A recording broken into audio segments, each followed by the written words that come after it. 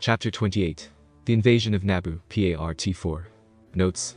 Sorry for the delay, life somehow made it really tough to publish this chapter. I hope you like it. Many thanks for your kind comments, I really enjoy reading you.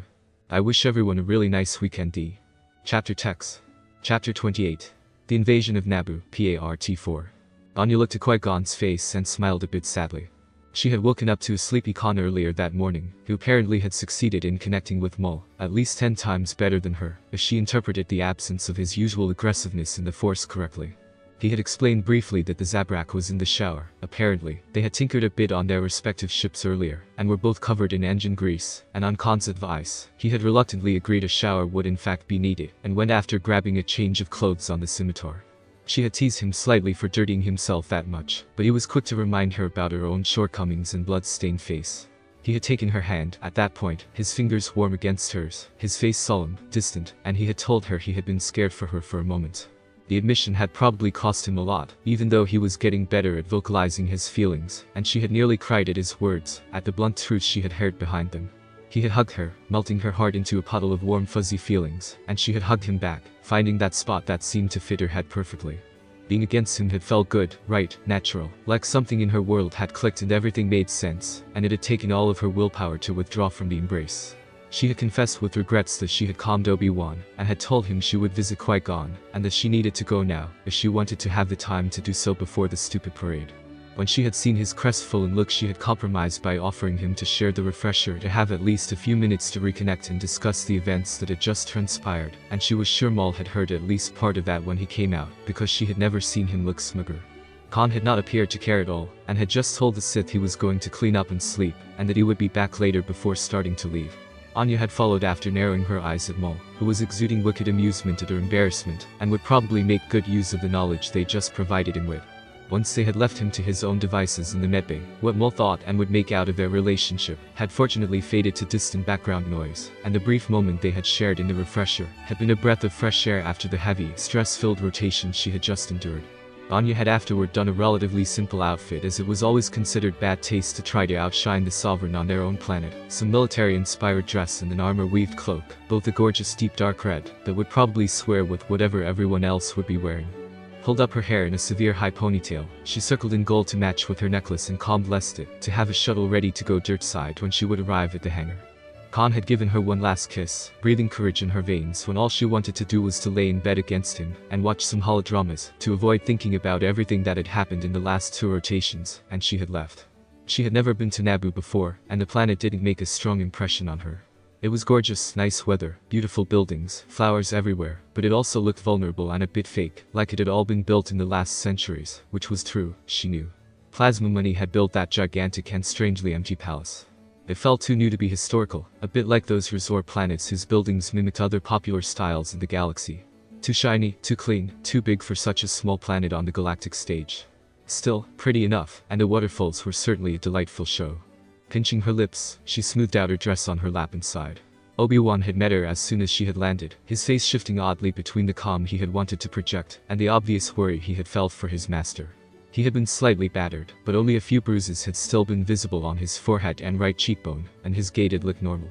He had led her to a rather luxurious medbay in the palace where, in an individual room with an amazing view of the royal gardens, Qui-Gon had been, and still was, asleep on a medical bed, machines beeping around him. Anya had found a seat near the bed and had been there since, indifferent to the excited clamor that had started in the streets. She could feel that he was near conscious, just towing the line between awake and asleep, but with the state of his leg, the doctors had just started lifting the sleeping medication, and his awareness would not return before his system had purged the drug. He would awaken in an hour, maybe a bit earlier. GD reacted weirdly to medical treatments. Maul had spared his life, but after his escape on Tatooine, he hadn't wanted to let Qui-Gon go without a parting gift. Qui-Gon's leg was ruined. The muscle had been burnt all the way to the bone, damaging the femur and charring the flesh from the head to the knee. The surgeons had removed the dead tissue and backed to dips and dressings, which ensured a faster healing process, but the scarring would be terrible, and the bone and muscles would never grow back as healthy and strong as before. Qui-Gon's preferred form, a Teru, would probably never be accessible to him again. Maul would have done him a favor if he had cut off the leg entirely, easing the choice to implant a prosthetic. Now, Qui-Gon would have to choose between taking another path as a GD or trade his damaged natural leg for a prosthetic. She couldn't imagine it would be an easy decision. Anya was happy that he was alive, especially knowing how close he had been to meet his death the previous day, but it didn't stop her from feeling a dreadful amount of guilt for the GD master. She knew, she had known for years, and she had said nothing. And now Qui-Gon was there, unconscious on a hospital bed because her secrets were worth more than her friend's life. It wasn't that simple, she knew it, her brain knew it, but her heart ached still, compressed viciously by the shame she felt. In a way, she had betrayed him, ready to sacrifice his life and his health for her little plots and machinations. The thought tasted sour and made her nose scrunch in disgust. It wasn't very nice to be the betrayer, especially since she was well aware of how it felt to be betrayed. The door to the room opened, getting her out of her somber musings, and Queen Amidala stepped in, adored in glistening white and cream, face painted less heavily than usual, a tinier metallic headpiece adorning her forehead like a very discreet crown. Anya would have sneered, but the cream was predominant enough, and they were on Naboo. If Naboos wore white for their celebrations, and they often did, well, she would roll with the punches despite her distaste for the color. Padawan Kenobi told me I would find you here, Senator Dooku, the Queen said, her voice firm yet soft. She didn't want to cause any discomfort to Qui-Gon, Anya could tell. It was a bit late for that, though. Queen Amidala. Anya rose and they bowed lightly to each other, spines stiff, smiles more fake than real. She was curious about the Queen, she wanted to discover more about the woman that Khan had loved so much, and probably still loved. From what she had seen and heard, Amidala seemed to be a promising leader. She had the potential to become a great politician, as she had in the past, and showed sentient qualities that were rare enough to notice. The Queen was kind, brave, loyal, and she had an amazing moral compass, ready to sacrifice herself for her people if needed. If Khan had a type, being associated with Amidala was rather flattering. After discussing with her twice, once in her office and the second time via holocall after the battle, Anya decided that she liked her. "Will you come to the parade?" Amidala asked, breaking the silence that had started to stretch between them. Anya nodded. "I will. It starts in an hour, doesn't it?" "Yes." She hummed in assent. "Then I'll be there." "Thank you, Senator Dooku, for what you've done for Naboo," the Queen told her, her voice stately, her back rigid. She was anticipating something. Did she think Anya would ask for some form of payment for her help? Anya gave her a crisp professional smile. "You had the situation well in hand, Queen Amidala. I'm not afraid to admit that my support was limited. You saved countless Gungans' lives by disabling the droid's ship so quickly, and you gave irrefutable proof to Chancellor Valorum of our claims in the Senate. You have my gratitude. Should you ever need something, Naboo will do its best to help," the Queen offered. "Thank you, Your Highness, but I did not help you to garner favor. You owe me no debt. If the time comes I will welcome Naboo's support, but I will not expect it," Anya replied smoothly. She did not need Naboo's debt, and would rather plant seeds of trust in its stead. Amidala smiled, a true one, that made her brown eyes shine amber in the late morning light, and didn't reply, recognizing the gift for what it was.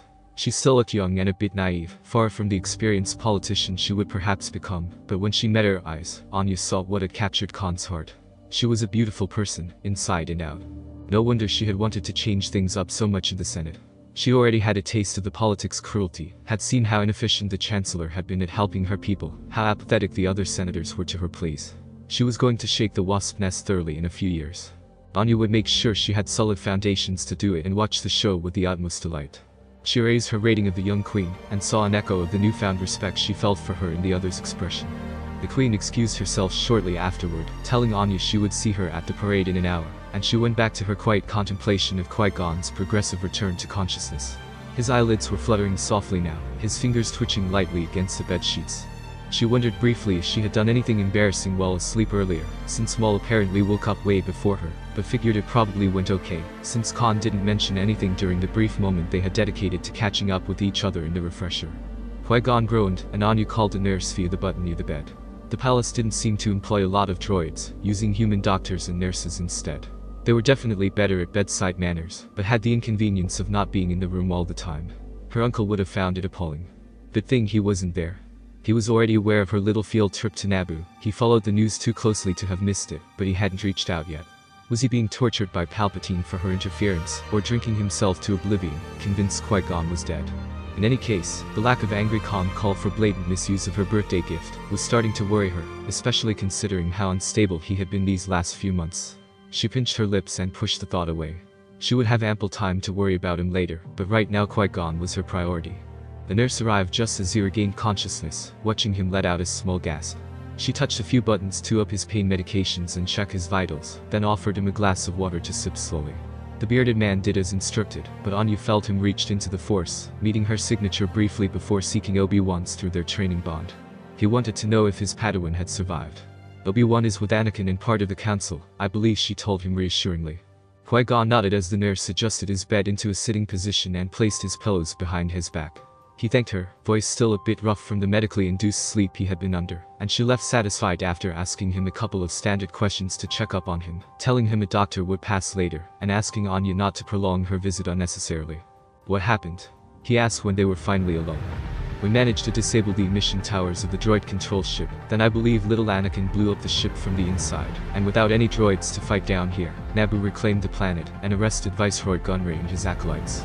They will return to Coruscant for trial this afternoon after the parade the Gungans and Naboos organized to celebrate their victory. He hummed noncommittally. And Obi-Wan. A couple of bruises on his face, but otherwise he looks in good shape. He looked relieved, his breathing easing back into a normal rhythm despite the pain he was obviously in, and extended a hand towards her. Unsure of his intentions at first, she placed hers on top after a few seconds of thinking, and he took her hand in his firm grip, his warmth seeping into her very bones, wonderfully bubbly with life. Her own breathing became easier, her heart swelling with affection for the older Jedi. Qui-Gon was alive, and that was all that mattered at that moment. You warned me, he asked with a grim expression. Anya tensed, then nodded stiffly, the warmth revealing slowly a less gentle intent. Qui-Gon could feel her pulse, could feel the force swirling in her veins, could sense her lies. She would have to tread carefully. I felt danger coming your way. I thought we both did, or I would have been more explicit. He frowned, meeting her eyes. What did you see? A fracture. A tension in the force, destined to break the current pattern one way or another, centered around you. String nodded, and I couldn't see if it would snap or continue. Qui-Gon didn't answer, his deep blue eyes lost in thoughts as he pondered over her words. It was true, all of it, but she phrased it cryptically enough to avoid annoying questions. She knew fairly well that Force users had different ways of sensing the Force, especially when trying to sense the future. He wasn't following the unifying Force tenets like her, choosing the living Force path like Khan. It anchored them in the present more firmly, powering their instincts and giving them that impossible sort of sixth sense about any situations they found themselves in as long as they were willing to listen, but cut them from most impressions of the past and future Anya could get lost in for hours at a time. It didn't mean he didn't get her little story of Force knitting, though. Qui-Gon had been a master for years now. His understanding of the mumbo-jumbo Force users came up with to explain their metaphysical experiences was outstanding. He sighed, looking at his bandaged leg, and squeezed her hand a tiny bit harder. It seemed the knot is made, and my string will continue. She lowered her gaze, a new wave of joy coursing through her at the realization that he was alive, and with her, and okay, and she felt her eyes moisten under the strong emotion. I know it is not the Jedi way, but I am really happy that you didn't become one with the Force. He smiled, a beautiful, gentle smile that would have haunted her forever, if he had been killed because of her inaction, and put his second hand on their joined fingers. She sobbed a bit, the tears she had been holding, since she had bid him goodbye on the Senate landing pad, knowing full well it might be the last time she saw him alive, falling freely on her cheeks as sheer relief overcame her, easing the weight that had crushed her ribcage for months now. I suppose it was not its will, he whispered. She laughed softly, wiping her tears with her free hand, but when she looked up it was like a shadow had passed on his face. Whatever he was remembering, it was not something pleasant. Anya safely hypothesized that it was about the fight and the will of the Force. He had seen Maul hesitate, hadn't he? He had felt the moment he was supposed to go down, and knew the other had felt it too. He was remembering that he had not only been saved by the will of the Force, but by the grace of his opponent. A Sith, sparing a Jedi. Food for thoughts for the whole council once he would make his report, for sure. Seeing he wasn't keen on speaking anymore, she rose quietly and asked him if he needed anything. He asked for another glass of water. She provided quickly, hands trembling slightly when the memory of doing the exact same for Maul hours earlier flashed in her mind. She stepped back, looking at him, and excused herself. If she stayed any longer, she risked a bit of a diplomatic incident, and she was still tired enough to make a mistake she would regret dearly afterward. Qui-Gon told her to go, thanked her for being there, and was sipping his water, eyes deep in thoughts, when she turned and left. The walk through the palace was boring as hell, the place too large and too empty for her taste, its large stony corridors marked by blaster fire, the wreckage created by the fights slowly cleaned by droids and humans alike. After quickly checking her face still looked presentable enough after her little crying fit, she joined the delegation of Jedi and dignitaries, unpleasantly including Palpatine, in the courtyard Valorum's ship had landed on. Gunray was being escorted by Senate guards when she arrived, whining that this was all a misunderstanding, and Panaka mocked him with a witty remark she didn't quite catch. She quickly attracted Obi-Wan's attention through the Force, pulling at his signature like one would pull at a sleeve, while keeping her face perfectly neutral and amicable, as she was discreetly greeted by the delegation, no one really wanting to ruin Naboo's glorious moment of chasing the Trade Federation away with the benediction of the Senate. He came soon enough, little Anakin following him with a beaming smile when he recognized her. The child was all dressed up, looking every bit the tiny Padawan he was a would-be, missing only the dreadful hairstyle, and she couldn't help but smile back. "What is it?" Obi-Wan was whispering, somewhat annoyed at her maneuver. She decided to answer in a low tone too after greeting them both with as much warmth she could exhibit in a semi-public context. "Qui-Gon is awake." He jolted, reaching out through the Force, and his face looked suddenly a lot more relieved and a lot less tense than it did before. "How is he?" She nearly shrugged and caught herself. The Countess did not shrug, especially not in front of the Chancellor. It would have been most unbecoming. She settled for an unconvinced pout. "His leg hurt, and he was quite worried about you, but outside of that he appeared to be fine." Obi-Wan looked torn, and she could understand. He knew the parade would start any minute now, and he was required to attend as a guest of honor, but he also wanted to run to his master and check for himself if Qui-Gon was alright, and he wanted to do it now. Feeling rather compassionate, she eased his dilemma. The nurse gave him more antalgics. "You might want to let him rest for now, Padawan Kenobi." He nodded in her direction and turned back to the Naboo delegation. Palace officials were forming groups to position behind the Queen during the parade, and they got separated soon enough. Obi-Wan and Anakin went with the GD on the Queen's right, but would be front row, whereas Anya was grouped with the Senate officials, joining Chancellor Valorum and Senator Palpatine on the Queen's left. Valorum greeted her warmly, happy to see a friendly face among the vaguely hostile Naboos that hadn't taken the Senate's inaction during the whole conflict very well, and Palpatine smiled coldly while taking in her blood-red outfit, contrasting as expected with his and Valorum dark blue robes. Both politicians were carefully avoiding each other.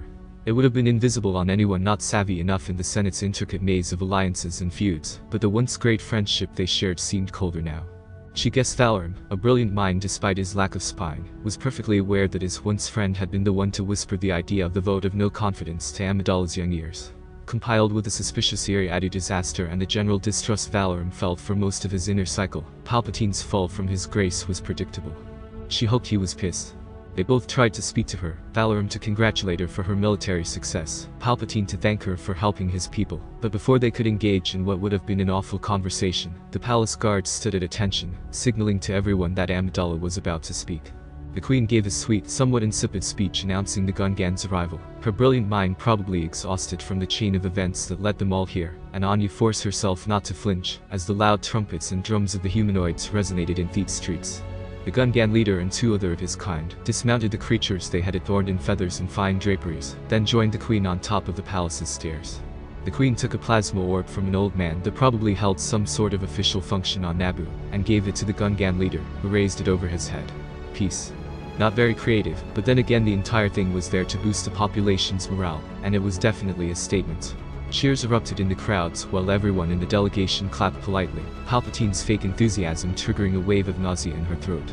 She saw from the corner of her eyes Anakin and Amidala trading a smile, and felt her heart melt at the interaction, then listened distractedly, as the Queen announced festivities would be held in Theat during the rest of the afternoon, celebrating the end of the invasion.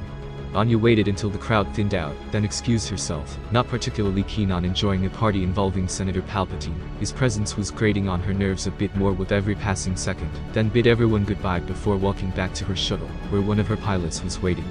The return to her ship was uneventful. She stopped by the bridge first, instructing a relatively hangover Lestat to plan and proceed with their return on Coruscant, then went down to her private quarters, and found Khan asleep in the master bedroom, clutching his lightsaber pearl. Will felt like he was asleep too in one of the guest rooms, probably relocated from the uncomfortable medbay bed by her thoughtful boyfriend at some point during the 5 hours she had spent on Naboo. Smiling at the idea of what looked like the beginning of a friendship she wouldn't have placed any bet on initially, she removed her makeup and outfit before joining Khan.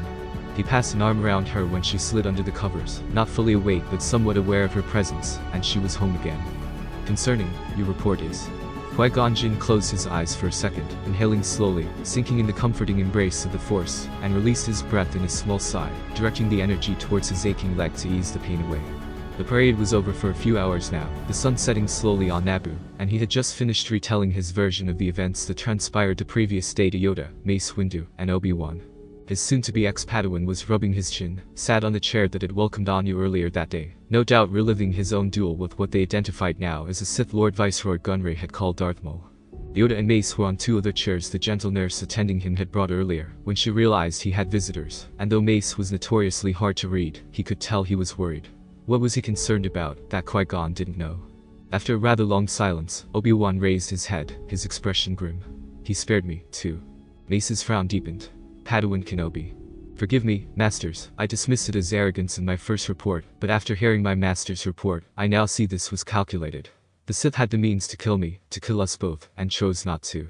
He had me at his mercy, and he did nothing but play. Obi-Wan sounded a tad disappointed, but Qui-Gon didn't have the heart to admonish him for his lack of gratitude. He was disturbed by the strange behavior exhibited by the Darksider, had been since he had remembered, a few minutes after his return to consciousness. How they both had known the exact moment Qui-Gon had lost, and how after a second of hesitance the Sith had chosen his leg instead of his torso to strike at. He had first been convinced that Obi-Wan was dead when he woke up, sorrow rising in his chest as the burn of failure settled in his heart. Then he had felt him in the Force, bright and brilliant as ever, and he had thought Obi-Wan won, and he had been very proud of his student, if a bit worried about what he had to resort to in order to survive. Turned out, the Sith had just fallen down the well avoiding Obi-Wan's strike, a strike that just grazed him, and hadn't tried to recover from the fall.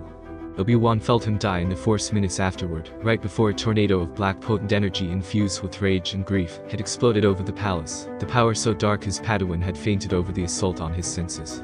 The body hadn't been found, and Obi-Wan had sighted an unknown ship taking off next to the palace, shortly before Maul died. Someone had retrieved the fallen Sith, someone had been devastated when he had passed away. The ship had disappeared shortly after the outburst, cloaked by some device, and was probably light years away now. Who was piloting? Darth Maul's master. And did Maul commit suicide? Why? What was his goal, if he hadn't killed any of them? Revealing the Sith to the GD. It made no sense. Sith had nothing to gain by revealing themselves when apparently they had managed to stay hidden for 1,000 years, floating in the darkness. According to everything we know about Sith, mercy is not their way, Mace replied, eyes narrowed slightly. Yoda hummed, seemingly lost in thoughts. Always two, they are, no more, no less. The apprentice, this one was. Imperfect, his training may have been. And wasn't that worrying too? Darth Maul had been a fierce fighter, a duelist like Qui-Gon had seldom encountered. Mace Windu could have given him a run for his credits, Yoda too, and Dooku could probably still best this type of foes in combat, but few others in the Order could have stayed alive against the Sith. Maul had wiped the floor with them, his deceitful aggressiveness hiding clever tactical skills and a well-conceived battle plan. For all of his fury, he had never let go of his goals, acting just as much as he was fighting, pretending to lose ground to guide them where he wanted them to be, letting Obi-Wan assume he hadn't noticed his maneuvers and his arrogance. Pretending to fall after receiving only a minor injury. Could he also have faked his death, to then be really killed? What about the grief? What about the rage? Why would his master be so upset if he had killed Maul himself? Nothing made sense. Qui-Gon thought back to the yellow eyes he had caught watching them outside of Dooku's residence, escaping them without any issue, of the dark presence he had felt on Coruscant a couple of times, of the shadowed figure wreaking havoc on the underworld. Maul, all of them, and where the apprentice was, the master was never far. The Sith master had been on Coruscant, right under their very eyes, and they hadn't even felt him once. I felt him on Coruscant. Obi-Wan and I saw him, once, watching us. He fled and we gave chase, but couldn't get him. I thought I recognized the speeder on Tatooine, Qui-Gon told them, giving a rather pointed look to Master Yoda. He had pushed, again and again, and he had been denied every single time. The idea that Maul himself had been the only thing preventing his and Obi-Wan's death, left a sour taste in his mouth that had nothing to do with Bacta. Mace threw him a sharp glance. Then the master must also reside or at least do frequent trips there too. He wouldn't leave such a young apprentice unattended for long. He started before a thought crossed his mind. A dangerous one, a compassionate one. They wouldn't understand, they hadn't fought the Sith, they hadn't witnessed that instant, but Qui-Gon did, and he trusted his instincts above all else. Maul had wanted to kill and held back, Maul had tried to make it seem like he had died in that well. What if he had wanted to get out of the Sith's grasp? What if he left them alive to avoid retaliation once he got his freedom? But then he had died, anyway, his plan foiled either by the injuries he had sustained, or by the very being that had enslaved him in the first place. It made his stomach pinch and unease, especially after Tatooine. Yoda gave him one of his stares, reading his very soul, and his ears twitched in what he interpreted as a frown. A hypothesis, you have. The criminal I have been tracking on Coruscant held no mercy for his targets, and kept himself well concealed. Our fight was staged cleverly, speaking of strategy, of skills. Mace raised a brow. Continue. Darth Maul had a plan, he wanted something specific out of this fight. Something important enough to pass on the opportunity of killing 2 GD, he said, realizing how distant, how far-fetched his words sounded as he uttered them. As it seemed disturbingly common these days, Anya's words, uttered in that fancy botanical garden he had met her 8 months ago, rang in his head. Who would benefit from Obi-Wan and Qui-Gon staying alive? Maul. Who would benefit from Maul being truly dead? His master. Someone that wanted the GD to know the Sith were not a long-forgotten cult but a reality. Someone that wanted to scare them into making mistakes. Someone that wanted a new apprentice and didn't care for a disobedient one. He gritted his teeth, thinking about his old master, about Sifo Dyer's death, about the hesitation he had caught in the Sith's eyes. Qui-Gon was supposed to die, breaking another one of Dooku's attachments to the light. Obi-Wan was the one that needed to stay alive to report on the Sith's unexpected survival. Maul had betrayed his master by leaving him alive. Could his master have killed him in turn, stabbing him in the back after his fake death in answer to Maul's treason? The thought twisted something in his gut and doused his insides in icy water. Zanato's memory, smiling as he leaped to his death in an acid pool to escape him, churning uneasily in the back of his mind. His presence must have shifted too, for all Jedi in the room looked at him with worried eyes. He was supposed to kill me and let Obi-Wan live, he refused. His master killed him. Yoda let out a small huff. Speculation, this is. Qui-Gon kept quiet, unwilling to let them know about Dooku at that point. If the Sith Master went to such lengths to isolate him, to methodically break every bond he held dear, maybe there was still something to salvage here, and he knew in his heart he had to try. Yoda sighed at his stubbornness, but let him be. Qui-Gon was not known as the maverick of the Jedi Order for nothing, and if his Grand Master often chastised him, he respected the fact that they had different views, and knew when a battle of wills was lost in advance. Careful of their clashing opinions, Mace chose to change topics, even though the one he picked was only marginally lighter. The Council has decided to accept Anakin Skywalker in the Order, and tonight Padawan Kenobi, for the qualities he demonstrated on this mission. However, we were waiting for you to regain consciousness before deciding who will supervise his training. Qui-Gon felt his heart clench painfully, caught between a rock and a hard place. He wanted to train Anakin Skywalker. The boy was the chosen one, and a beautiful, kind, and compassionate soul entrusted to him by his mother, under the implicit promise he would help her son accomplish his destiny. Qui-Gon couldn't wait to see how he would flourish, and had always envisioned himself as the one who would train him. But if he spent his days chasing after Dooku and investigating the Sith, as the Force pushed him to, then dragging along such a young Padawan would be dangerous. And his leg would not anyway allow him to teach anything the boy would be even remotely interested in at the moment. If he wanted the best there was for the boy, he had to let him go. When Qui-Gon looked at Obi-Wan, his Padawan-turned-knight was playing with his sleeve in agitation. He knew something was up. He sighed and answered Mace. I do not plan on replacing my leg.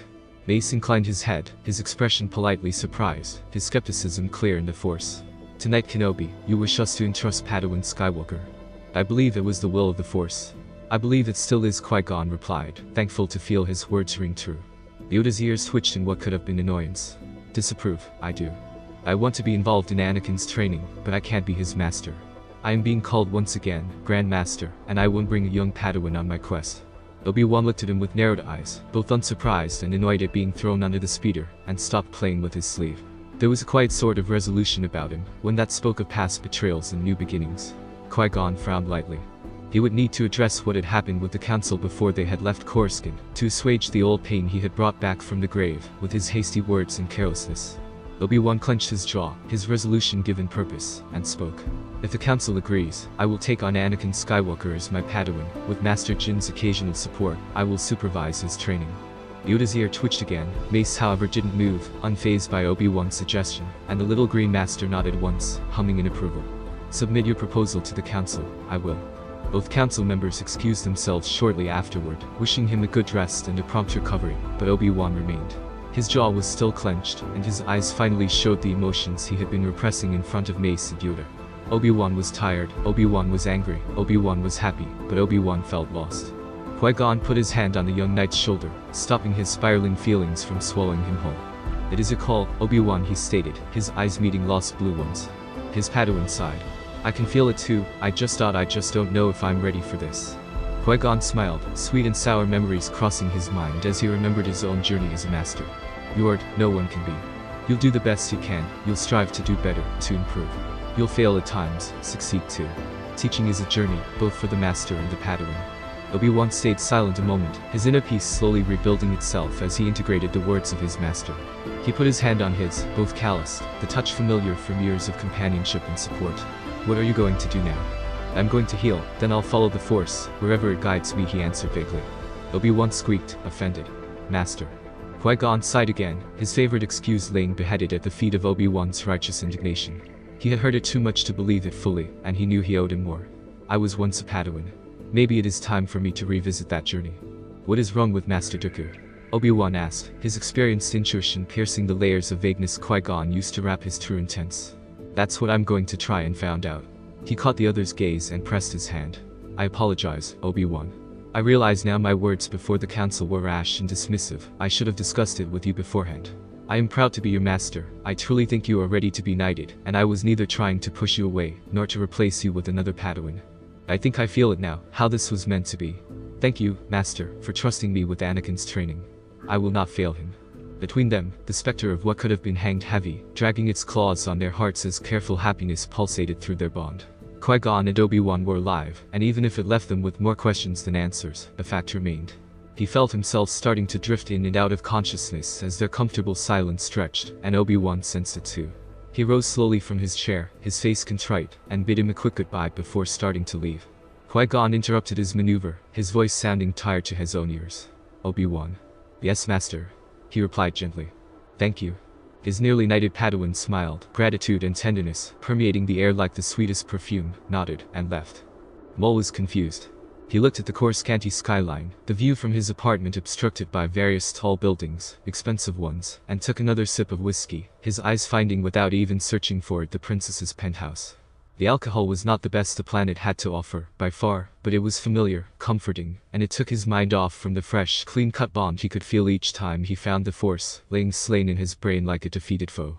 Maul wasn't sure what was real and what not, his mind still unused to the freedom, making everything taste like a hallucination, but also feeling the most lucid he had been in decades. He had gone through the motions in automated mode once Anya's cruiser started orbiting Coruscant.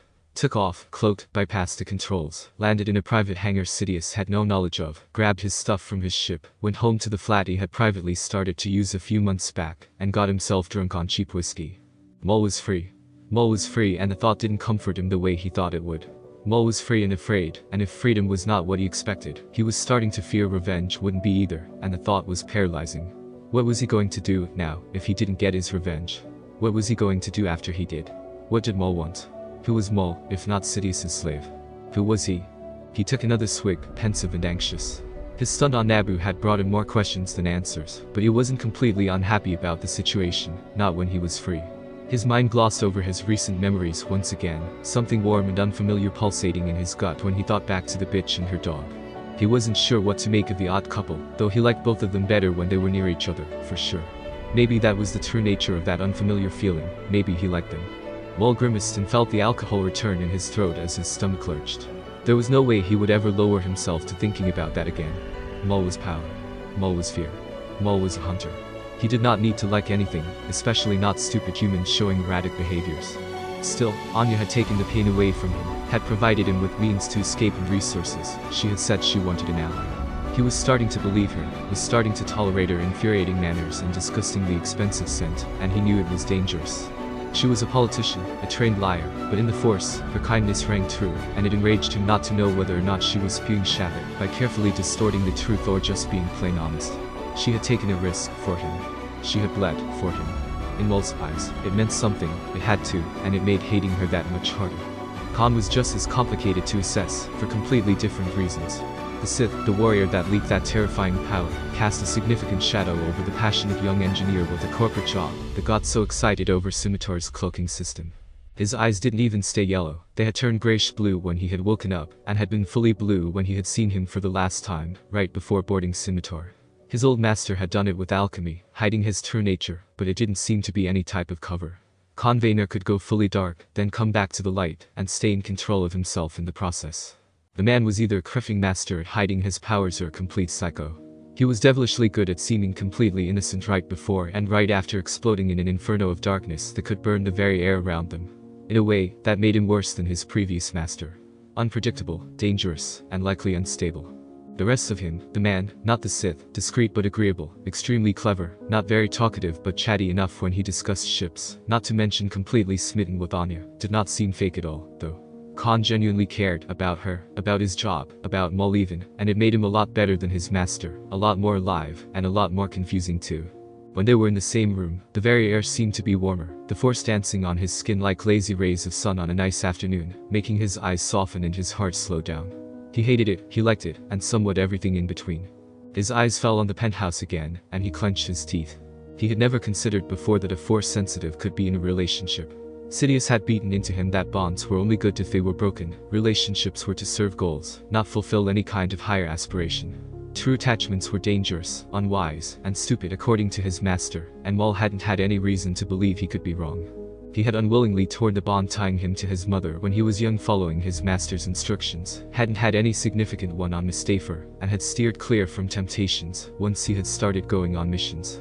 Maul had no friends, Maul had no lovers, Maul had no one but Maul. And now Maul had allies he wasn't sure he wanted, allies that questioned everything he thought he knew about the Force, about life, about people. Allies that shared a bond so stupidly strong he had been genuinely taken aback once it flared to life in the medbay, so strong in fact he had been reminded of his lessons on the rule of two, of Darth Bane's dumb goal. The seductive beginnings of a manufactured dyad, one created not by a forceful master-apprentice bond like the Sith foresaw, but by a willing, possibly involuntary enmeshing of their very essences as their relationship grew. Maul had probed, sniffed, tasted it, and he was quite sure they weren't even aware of how weirdly their cringe romantic link behaved when they were both using the Force at the same time. Sidious would be appalled if he had felt what Maul felt, the intricate link blossoming like flowers in spring, spreading a kind of energy he had never sensed from a Jedi nor a Sith, something that felt alive in the purest form of the term, away from dogma and rules and codes. Something visceral, that made him want to feast, to laugh, to dance, and sing. Something that made life tempting again. It had been the most uncomfortable thing he had experienced in years. It had felt like love. His own severed bond twitched, amputated, frayed at the edge, trying to connect with the closest relationship he had ever known in his life. The one he had with his master. It stayed lifeless, silent, the tie broken, and he couldn't yet tell if he was relieved or saddened. He took a long sip out of the bottle, a distant howl of pain echoing in his mind as the phantom bond pulsated. Who was Maul? What did Maul want? Revenge, revenge, revenge. Anya was annoying Sidious in the political ring, Khan was annoying him on the Sith playfield, even though he had not described his exact plans to Maul. Maul needed to find a way to impede his plots, to decrease his power. Maul needed to become so frustrating Sidious would never regret anything more than his behavior with him, scarifying him like a ritual offering to the Jedi, providing on a platter an easily defeated foe to the first fight of a coming war. Maul had a plan. Maul was going to take control of the galactic underworld. Maul would get revenge. Luckily, he knew exactly where to start, had been at it for months, behind Sidious's back, preparing their fallout, planning a way out should Sidious cast him out. He finished his bottle of cheap whiskey with a frown, his wish to drink himself stupid forgotten, and grabbed his datapad to write some messages to his contacts. Maul had work to do.